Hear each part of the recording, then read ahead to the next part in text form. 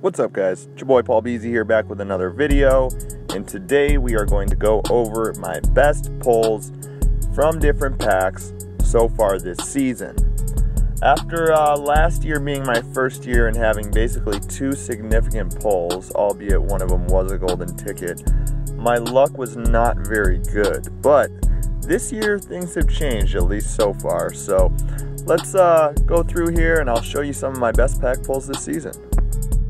First off here, we do have an Elite Plus player pack, and we pulled a 90 overall Von Miller. As you can see at the top, this is on my main account when I was an 84 offense, 84 defense.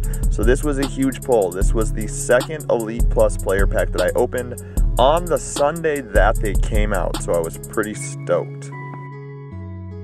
Next, as you see here, is an 88 overall spread Le'Veon Bell. And this was a great pull as well. This guy at that time was worth about 750K. So since I didn't run spread, I didn't keep him. But this was a great pull to make some coins. Next is this 88 Julio Jones. An amazing pull. This guy kept his value for a very long time. This guy was, at about 650K at the time that I pulled him, so definitely a nice pull. I remember opening that morning and I was like, you know what, let's open one Elite Player pack, and I pulled an 88 Julio, so I was like, we will stop there.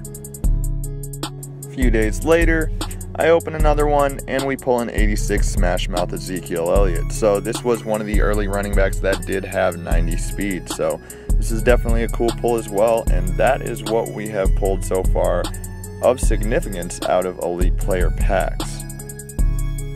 During the Hall of Fame promo, there was these coin events that could get you fame, or you could spam the jacket events to get fame to give yourself a shot at these VIP challenge events. I did pull a 1% pull to get the helmet to get myself 1,000 fame to give me 10 shots at the Larry Fitzgerald event. All it took was 10 tries, and on my last try, I pulled a 1% pull, Larry Fitzgerald 91 overall. The very next day, I am at work, and I get about 300 fame, and what do? I got 3 tries on the Adam Vinatieri, and another 1% chance pull on a 91 overall Adam Vinatieri kicker. So, in 2 days, 3 1% chance pulls. When EA released the Quad Hub, it started to give us opportunities to gain collectibles to go after different promos. And as you see, in this main event pack, we got 100 flashback bolts, and a couple days later, on one of the regular live event packs, another 100 flashback bolts. So with that luck, we decided to open one of the flashback packs. When I opened it up, I saw a shaker. I knew that there was an elite, but I did not expect an update team, 89 overall, Landon Collins with a +2 awareness boost, so at this time I was on a pretty good roll. The next week, new flashback players came out, and on a Boomer Bust pack, 5% chance, we pulled the Whitney Merciless. From now on, I will open every single Quad Hub Boom or Bust 5% chance pack for the rest of the season. The following Sunday, EA came out with some NFL 24/7 game day packs for 500 Madden cash. I had the itch to open a pack, so I decided to pop one of them, and we ripped this to get an 89 JJ Watt. I stopped there because I felt that I already had pressed my luck. Next, we saw Color Clash come out, and I opened a couple color palette packs, pulled an 87 AJ Green, which was a great pull, but I'm not sure how you guys took advantage of this promo, but this promo to me was the best promo of the year. I upgraded a lot of my team, but I made a crazy amount of coins.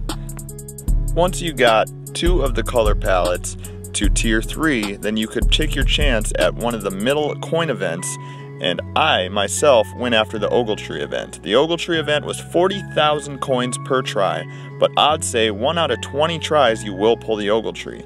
They were selling for about 1 million coins at the time. As you see, I'm showing you a few different ones I pulled. I pulled about 20 Ogletrees and just stacked up on a lot of coins, as well as spamming some of the Telvin Smith event, and did pretty well there as well. So leaving that promo, I probably made about 10 to 15 million coins, totally upgraded my team a lot, and it was a lot of fun gambling, opening packs, taking chances as well. I know this next one isn't a crazy pull, but card pulls do exist in the Quad Hub live events. This was a nice pull out of an easy live event, so I did screenshot it as well.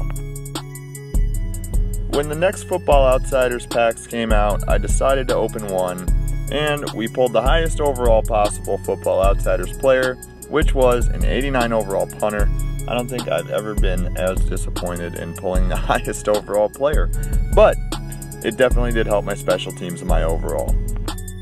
On the Saturday morning that we got the Randy Moss Legends Master, I started ripping some Boomer Bust packs to get some of these badges up so I could complete one more player to have enough trophies to complete him, and we pulled an 86 Champ Bailey. We also pulled some other lower elites and golds, but this 86 Bailey was definitely a really nice pull. Next, on a different day that I had an itching to open a pack, we decided to open 2 All Madden packs, and in our first one we pulled an 87 cornerback AJ Boye, and on our second pack we got an 87 overall running back David Johnson. So those both yielded some pretty nice coins, and it was a pretty nice pull.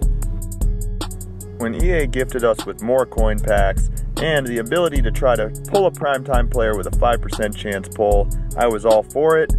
First weekend, first Thursday night football, I pull an 90 overall safety Budda Baker on my main account.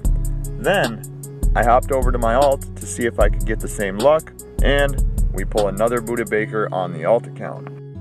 At this point, I was hooked, as if I already wasn't pulling packs, but that Sunday night football, we opened all 4 packs on both accounts, and we get a Joe Mixon on my main, as well as a Travis Kelce, 2 primetime players in 4 packs, and we get just lucky enough to pull a 91 overall Travis Kelce on my alt as well.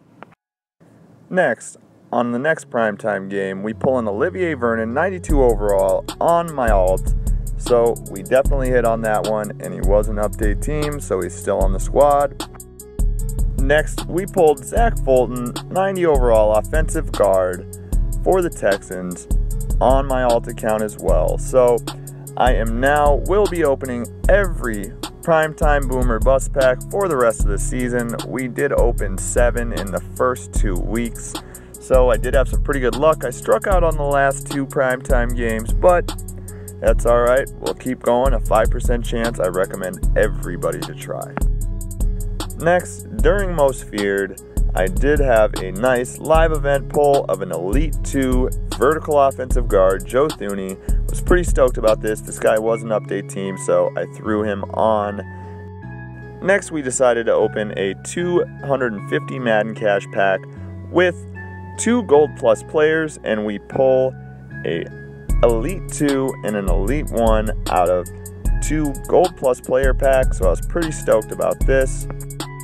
And on Halloween night, not only did we get enough candies, lollipops, and candy bars to get the 90 Plus Select pack for both of my accounts, but in the Gold Plus pack, I did pull a Pharaoh Cooper cornerback, so that was pretty sick.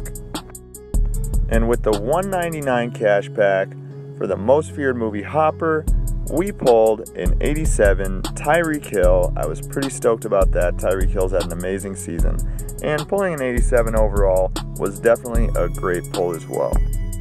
So overall, so far this season, I have had some amazing luck. Hopefully it keeps coming, and I will keep ripping packs to see what we can pull, what we can get. So I appreciate you guys. You guys are the best. Again, you guys do have the opportunity. Hop over to our Discord.